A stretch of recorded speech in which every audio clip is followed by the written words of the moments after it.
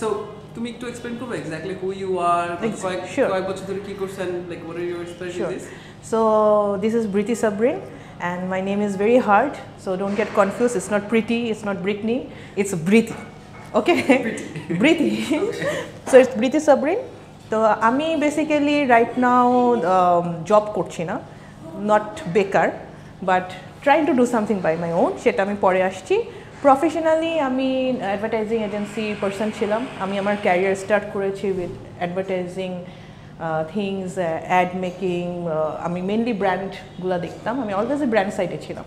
So আমি যখন north south থেকে বিবিএ করে বের হই, তো আমার ড্রিম ছিল আমি অ্যাডভার্টাইজিং থেকে স্টার্ট করবো। আই হ্যাড নো আইডিয়া অ্যাডভার্টাইজিংয়ে কীভাবে কাজ করে, কী হয়, ইনফ্যাক্ট অ্যাডভার্টাইজিংয়ের কোন পার্টটা আমার জন্য সুইটেবল আমি জানতাম না। এম আই ক্রিয়েটিভ, আমি কি খুব ভালো কপিরাইটার হব, ডিজাইন তো ফর শিওর না, আমি কখনো গ্রাফিক্সের কাজ করিনি, নাকি আমি ক্লায়েন্ট সার্ভিসিং ভালো করবো।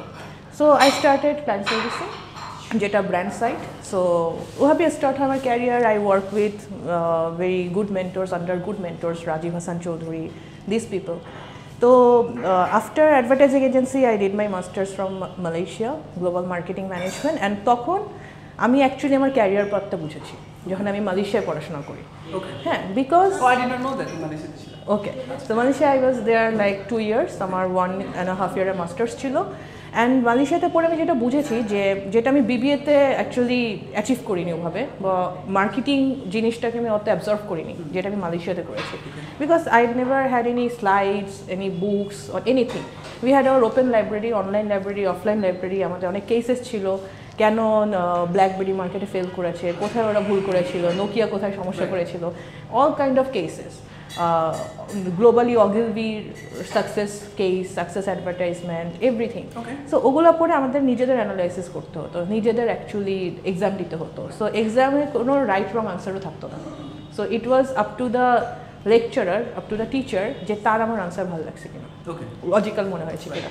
So I actually learn a lot from that. হ্যাঁ, and I mixed with lots of people যারা different country. So I got to know actually global marketing হয়ে গেছে। ঠিক আছে, গ্লোবালি প্রত্যেকটা কান্ট্রির কনজিউমার বিহেভিয়ার, কীভাবে ওদের এক একটা ব্র্যান্ড এস্টাবলিশ হয়েছে, প্রত্যেকের থেকে আমি কিছু না কিছু নলেজ পেয়েছি। That was when I was in Malaysia. ঠিক আছে, সো আমার ক্লাসমেটরা ছিল সব ইন্টারন্যাশনাল, ডিফারেন্ট কান্ট্রি, ভিয়েতনাম, মালদ্বীপ, India, Pakistan, Sri Lanka. So it was amazing. Iran, in fact I had a Iranian classmate, দেন ইরাকের ক্লাসমেট ছিল। So it was awesome. Afghan. So then আমি back করি, এন্ড আমি ব্যাক করার সাথে সাথে আই ওয়াজ ভেরি লাকি যে I got chance in অগিলভি Bangladesh.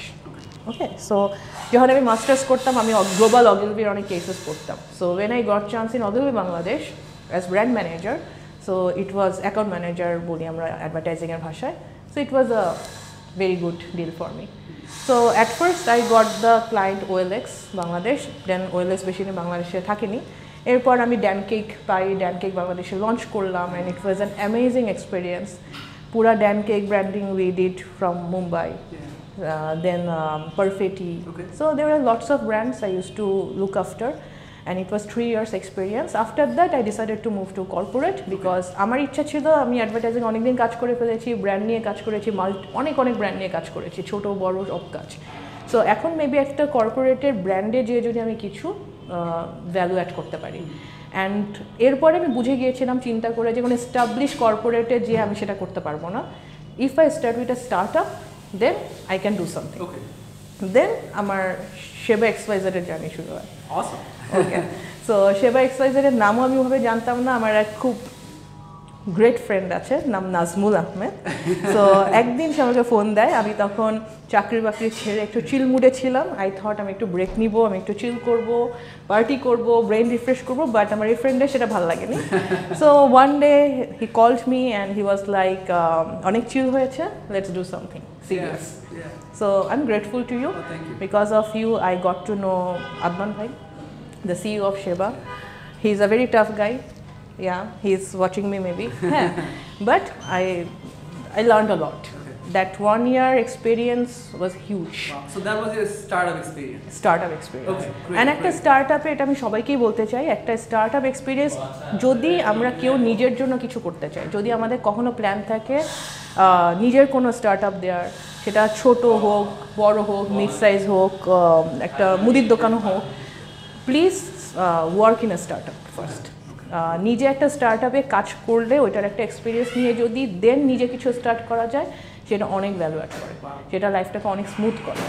So সেবাতে ঢুকে 1 ইয়ারের আমার এক্সপিরিয়েন্স অ্যাকচুয়ালি আমাকে অনেক কিছু রিয়েলাইজ করেছে। অ্যাকচুয়ালি আমি কোন marketing is a huge thing, মার্কেটিংয়ে there are lots of wings. So I realised আমি কোন পার্টটাতে অ্যাকচুয়ালি বেশি কমফোর্টেবল, আমি প্যাশনেট। কমফোর্টেবলের চেয়ে বিষয় হচ্ছে আমি passionate about and I want to do some changes in this part. হ্যাঁ, যতটুকু আমি বুঝি পারি বা যতটুকু আমি আশেপাশের মানুষ থেকে লার্ন করে ওখানে অ্যাপ্লাই করতে পারি। So that's brand content. So সেবাতে brand content করার স্কোপ ছিল, আমি স্কোপ পেয়েছি। We started content marketing in সেবা, যেটা বাংলাদেশের কনসেপ্টে খুবই নতুন। কন্টেন্ট মার্কেটিং কনসেপ্টটা এখনও ক্লিয়ার না। ইনফ্যাক্ট আমি যখন স্টার্ট করি আমার জন্য ক্লিয়ার ছিল না যে কন্টেন্ট মার্কেটিং অ্যাকচুয়ালি হয়টা কি। Right. So let's jump into that. But before that, let's thank Moar.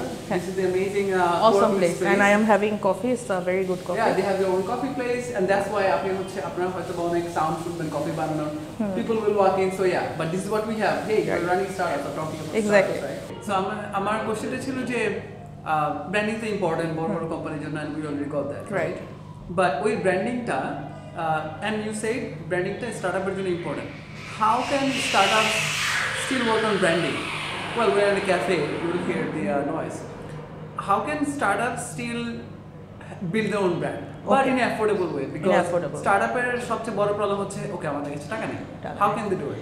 হ্যাঁ, সো আমি যখন জয়েন করি স্টার্টআপ কোম্পানিতে সেবাতে, তো তার আগ পর্যন্ত কিন্তু অ্যাকচুয়ালি আমিও জানতাম না যে খুব অ্যাফোর্ডেবল প্রাইসে হ্যাঁ কীভাবে প্রমোশনাল অ্যাক্টিভিটিসগুলো করা যায়, একটা কন্টেন্ট কীভাবে বানানো যায়, একটা ফটোশ্যুট কীভাবে করা যায়, একটা ভিডিও কীভাবে বানানো যায়, বা any kind of promotional thing. কারণ আমিও ছিলাম এজেন্সিতে, I use to work with big brands, giant brands, যাদের অনেক মার্কেটিং বাজেট অনেক থাকতো। সো সেবার আমি যখন জয়েন করি, আই ফেসড দিস চ্যালেঞ্জ যে ওকে, একটা লিমিটেড বাজেটের মধ্যে I have to do something good. Okay, budget limited মানে এই না যে আমি কিছু করবো না বা কোয়ালিটি কাজ আসবে না, এটা একটা রং কনসেপ্ট। ঠিক আছে, কোয়ালিটি কাজ আসবে, বাট আমাদের স্ট্র্যাটেজিটা বের করতে হবে। কারণ বেশি বাজেটে কাজ করানো Nazmul is very easy. And সেবাতে join করার পর অ্যাকচুয়ালি আই রিয়েলাইজ এতদিন আমি অ্যাকচুয়ালি খুব বড় কোনো তীর মারিনি। কারণ I had good amount of money হাতে। সো আমার জন্য খুব ইজি ছিল একটা ব্র্যান্ডের জন্য একটা সুন্দর ভিডিও বানায় ফেলা, একটা ফটোগ্রাফি করে ফেলা। ঠিক আছে, কারণ আমি একজন ভালো মেকারের হাতে দিচ্ছি, সেটা ভালো হবে। ঠিক আছে, আমাদের একটা সুপারভিশনে সেটা ভালো হবে। একটা ভালো প্রিন্ট প্রোডাকশনে দিচ্ছি, ওটা ভালো কোয়ালিটি আসবে। আমি ভালো প্ল্যানারদেরকে অনবোর্ড করছি, ভালো জিনিস আসবে। So it's easy. ঠিক আছে, যখন তোমার হাতে লিমিটেড অ্যামাউন্ট অফ মানি আছে, তখন অ্যাকচুয়ালি চিন্তা করতে হয় যে কোন স্ট্র্যাটেজিতে গেলে আমি কোয়ালিটি ওয়ার্ক পাবো এবং আমার প্রমোশনটাও তো জায়গার মতো ফিট করবে। ওকে, so for startup R for medium size company, এখন স্টার্টআপ হোক, ছোটো কোম্পানি, বড় কোম্পানি হোক, তার কোম্পানির জন্য কিছু ইম্পর্টেন্ট রিসোর্স তো থাকে। ঠিক আছে, এবং যে কোনো কোম্পানি তার একটা সেলস টিমটা কিন্তু তার জন্য অনেক প্রায়োরিটি। এটা কিন্তু তারা এমন না যে আউটসোর্স করে, রাইট? সেলস টিম কখনো আউটসোর্স করে না। Sales team most of the time, if I am wrong you can tell me, আমি যতটুকু দেখেছি most of the time sales team 2 জনের হলেও সেটা ইনহাউস হয়। ঠিক আছে, কারণ সেলস জিনিসটা খুবই প্রাইভেট, এখানে অনেক কনফিডেন্সিয়াল ব্যাপার থাকে, এবং যে টিমটা কাজ করে তাদের ওই কোম্পানিটার সম্পর্কে রুট থেকে অনেক কিছু জানতে হয় to give that effort and drive. তো সিমিলারলি যখন সেলসকে এত ইম্পর্টেন্টভাবে দেখা হয়, I will request every startup যে build a in-house brand team. হ্যাঁ, যেটা থ্যাঙ্কফুলি সেবা did. We had the full in-house marketing team, যেখানে আমাদের each and every promotional activities, events, content marketing, ideation, everything আমাদের আসতো in-house team থেকে। ঠিক আছে, সো আমাদের কখনো বাইরের কোনো এজেন্সি আর কাউকে অনবোর্ডই করতে হয়নি। Let me ask you this. Do you think small company যারা আছে অথবা হচ্ছে স্টার্টআপ যারা আছে, এদের কি কখনো এজেন্সি হায়ার করা উচিত? Yes or no? What do you think? এখন এটা ডিপেন্ড করে। এখন যদি অ্যাফোর্ডেবিলিটির ইস্যু থাকে, তাহলে এটা খুবই অবভিয়াস যে তারা খুব ভালো এজেন্সির কাছেও যেতে পারবে না, রাইট? এখন আমি কোনো কিছু আর কি খারাপভাবে বলছি না, খারাপ এজেন্সি ভালো এজেন্সি বলে কিছু নেই, বাট যদি একটা প্রপার জায়গায় আমাকে যেতে হয় যে সবাই যে আমার কনসেপ্টটা বুঝবে বা আমাকে সেম প্রায়োরিটি দিয়ে আমার কাজটা করবে, ঠিক আছে? একটা এজেন্সির কাছে অনেক ক্লায়েন্ট একসাথে থাকে, অনেক ব্র্যান্ড থাকে। সো আমি যদি চাই যে ওকে আমার নিউ কোম্পানি, আমার প্রপার টাইম লাগবে এই মানুষগুলোর কাছ থেকে, প্রপার ড্রাইভটা লাগবে, আমার এই অল্প ইয়ের মধ্যে, হ্যাঁ, ক্ষমতার মধ্যে আমার প্রমোশনগুলো একদম রাইট জায়গায় পৌঁছাবে, রাইট কাস্টমারের কাছে পৌঁছাবে, প্রপার ব্র্যান্ড ইমেজটা ডেভেলপ হবে, সেই ক্ষেত্রে আমার মতে কারোর বাইরের কারোর উপর ডিপেন্ড না করে নিজের একটা ছোট্ট টিমই থাক ইনহাউস, সেটা পার্মানেন্ট একটা টিম হতে পারে, সেটা একটা কন্ট্রাকচুয়াল টিমও হতে পারে, but it should be in-house. তাহলে সেই ক্ষেত্রে মানে cost wise, effort and cost wise জিনিসটা খুব প্রপার হয়। It's a very good strategy. এটা আমিও যদি in future I give a start up, I will first intention আমার থাকবে in-house team. Let me ask you a hard question. Okay. How do you calculate ROI for brand? Like return on investment? How do you calculate that? Oh my God, please don't ask this. এটা আমার জন্য বিশাল pain. Yeah, I know. That's exactly why I'm asking you this question. How do you calculate ROI? This is very tough actually. এটা এখনো আমি বলছি, হ্যাঁ, আমি আমার এটা অ্যাকচুয়ালি যেমন সেলসের অনেক প্যারামিটার আছে, অ্যাজ ইউ নো, রাইট? একটা কনভার্সনের অনেক প্যারামিটার আছে, যে আমি একটা সেলস ক্যাম্পেইন করবো, একটা কনভার্সন ক্যাম্পেইন করছি, সেটা কিন্তু মেজার করার ফিক্সড প্যারামিটার থাকে নাম্বার দিয়ে, রাইট? যেখানে নাম্বার দিয়ে তুমি মেজার করতে পারছো, দ্যাটস ভেরি মানে কোয়ান্টিফাই করতে পারছো এক কথায়। বাট ব্র্যান্ডের একটা অ্যাক্টিভিটি যখন করছো, একদম সিম্পল ভাষায় যদি আমি বলি যে আমি আজকে তোমার কোম্পানির জন্য কন্টেন্ট ভিডিও বানানো শুরু করলাম, হ্যাঁ, যেটা এখনকার টাইমে খুব পপুলার অ্যান্ড এফেক্টিভ, ঠিক আছে? Not commercial ads, content videos.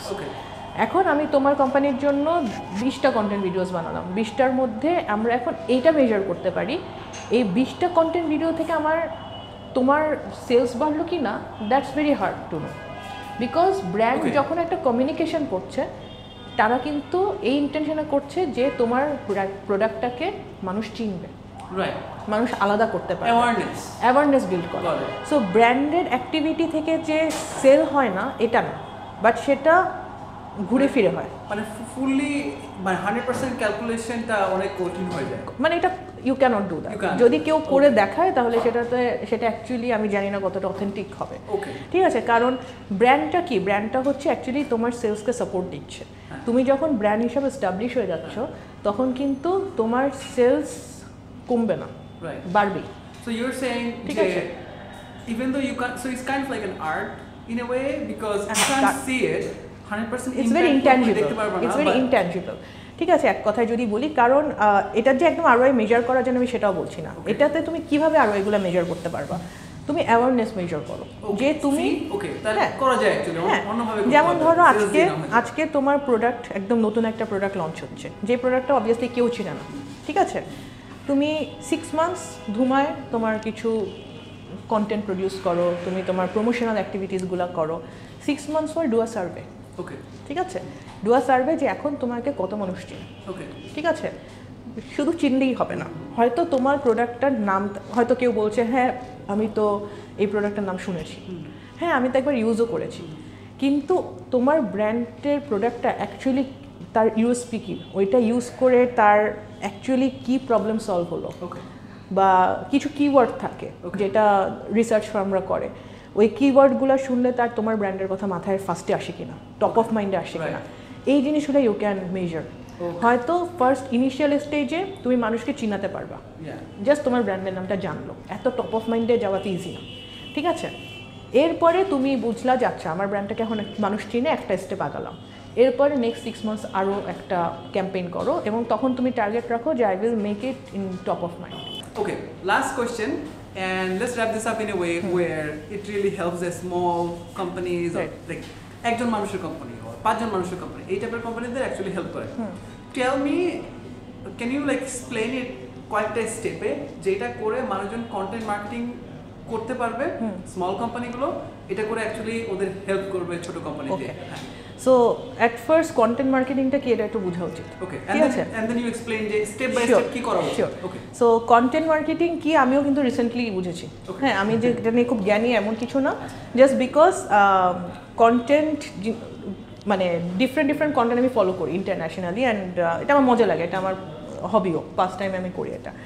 তো কন্টেন্ট মার্কেটিং আসলে এমন একটা জিনিস যে এখনকার টাইমে, যেটা আমি স্টার্ট করেছিলাম তোমার সাথে, যে এখন আমাদের প্ল্যাটফর্ম এত বেশি, এত ব্র্যান্ড, এত প্রোডাক্ট, এত রেস্টুরেন্ট, এভরিথিং অনেক, ঠিক আছে, অনেক লুকালাইক থিংস।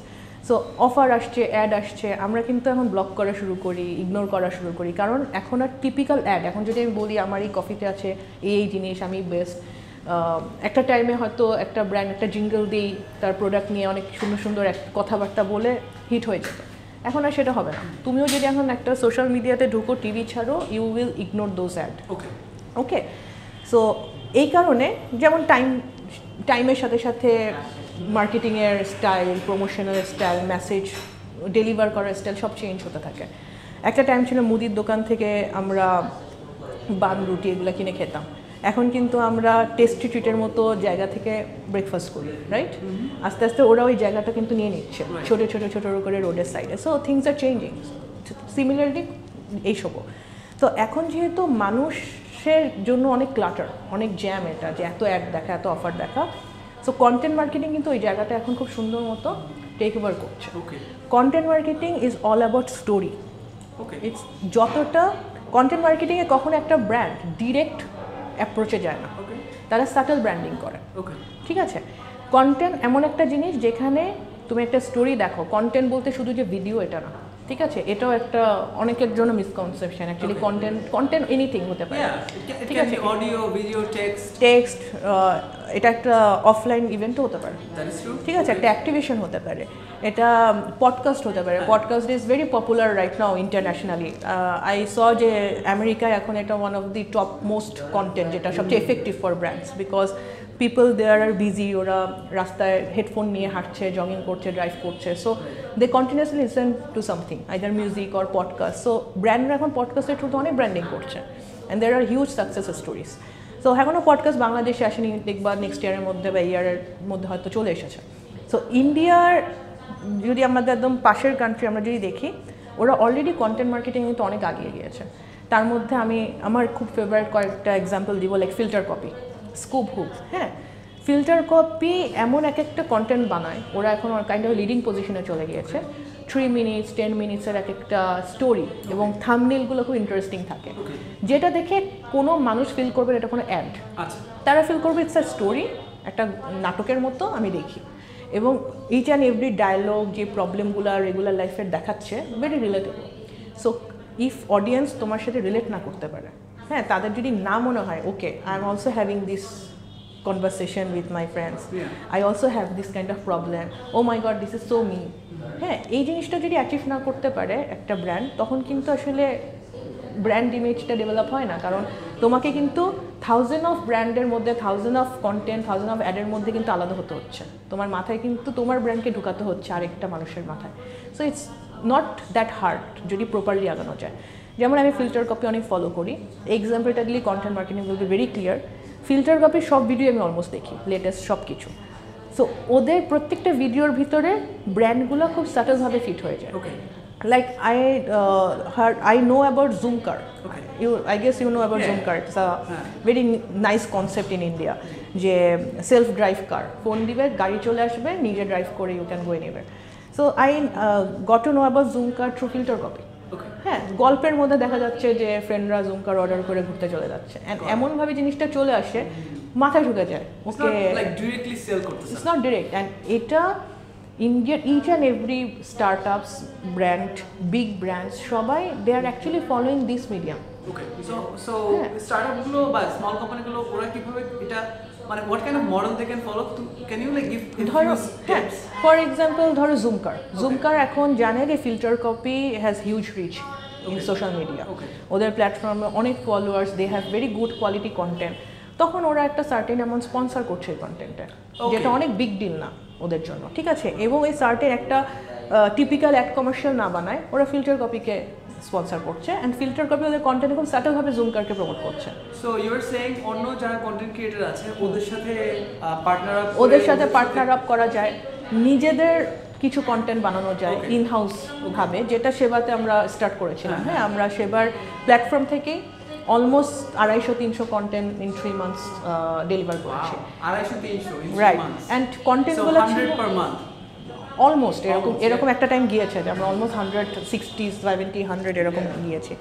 সো যেমন এখন ব্র্যান্ডরা এখন কিন্তু নেটফ্লিক্স, আইফ্লিক্স এগুলোর টাইম, রাইট? এখন ওয়েব সিরিজের টাইম।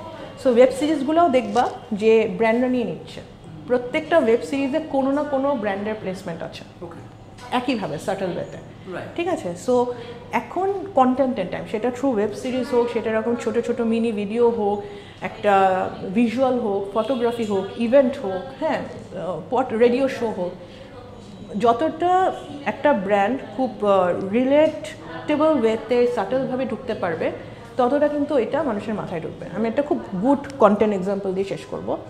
সেটা হচ্ছে যে একটা আছে ব্লু অ্যাপ্রন, রাইট? ব্লু অ্যাপ্রনের নাম I don't know you heard or not. আচ্ছা, blue apron is a American company. So ওদের কনসেপ্টটা খুবই নাইস।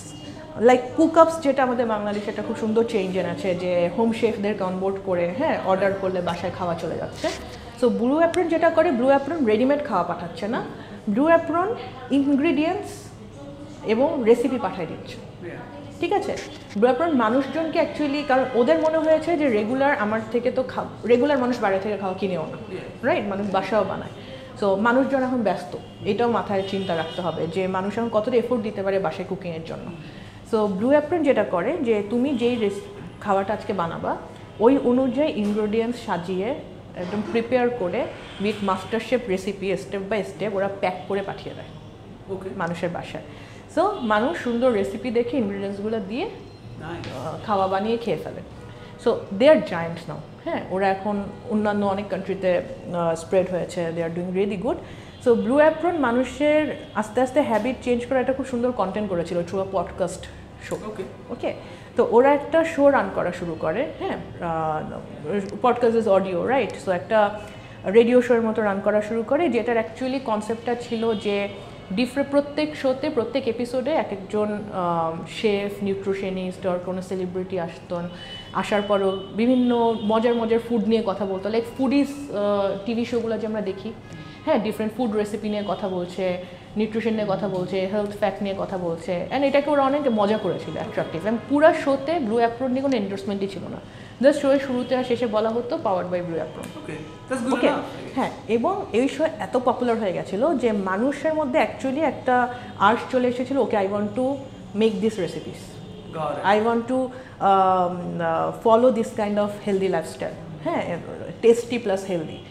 যখন এটা চিন্তা করা মানুষ শুরু করে, কোয়ারি করা শুরু করে, হ্যাঁ, আমি এই রেসিপি কীভাবে পাবো, আমি এভাবে শুরু করতে চাই, যখন ওদের ফ্যান ফলোয়ার বড় হতে থাকে এই শোয়ে, তখন ব্লু অ্যাপ্রন অ্যাড প্লেস করা শুরু করে। ওকে, I can help you. Okay, so content, this are the content. Alright, let's talk about it. So আমরা তো এতক্ষণ শুনলাম যে things that you did right, your learnings, your expertise and everything else. But because we're human beings, definitely to want to mistake us. Of course. Right? In your career. A lot. Like all of us. Like I also did a lot of mistakes, and that's how we learn. Right. Can you share একটা mistake, একটা major mistake in your marketing sector যেটা হচ্ছে you thought that might be that will work but that just didn't, so that এই মিস্টেকটা আমরা সবাই শুনে আমরা we can actually learn from it? Sure. Mistake খুব নর্মাল ব্যাপার, কেউ যদি বলে আমি মিস্টেক করিনি, হ্যাঁ, তার মানে সে আসলে তেমন কিছু শিখিনি লাইফে। সো মিস্টেকস আমার অনেক হয়েছে, তার মধ্যে আমি রিসেন্টটা যদি আমি বলি যে মানে it's very important actually Nazmul, যে যখন তুমি একটা কন্টেন্ট আর মার্কেটিং প্ল্যান করছো একটা কোম্পানির জন্য, একটা প্রোডাক্টের জন্য, ব্র্যান্ডের যখন একটা ফুল প্ল্যান করছো একটা ইয়ারের, তখন ফেজগুলো ডিফাইন করা ইজ ভেরি ইম্পর্টেন্ট। যে তোমার ফার্স্ট ফেজের টার্গেটটা কি, হোয়াটস ইউর প্রায়োরিটি, তুমি আস্ক করছিলে আবার ROI। সো ব্র্যান্ডের হয়তো ওরকম নাম্বার ROI ওভাবে পাবা না, কিন্তু কিছু থাকে, কিছু ROI অবভিয়াসলি সব কিছুর থাকে। সো ফেজ ওয়াইজ ডিফাইন করো যে আমি ফার্স্ট ফেজে আমি মানুষ আমার নাম জানবে, দ্যাটস ইট। সেকেন্ড ফেজে আমি আস্তে আস্তে মানুষের টপ অফ মাইন্ডে যাব, ঠিক আছে। থার্ড ফেজে আমি আরেকটা অন্য কিছু করব, ঠিক আছে।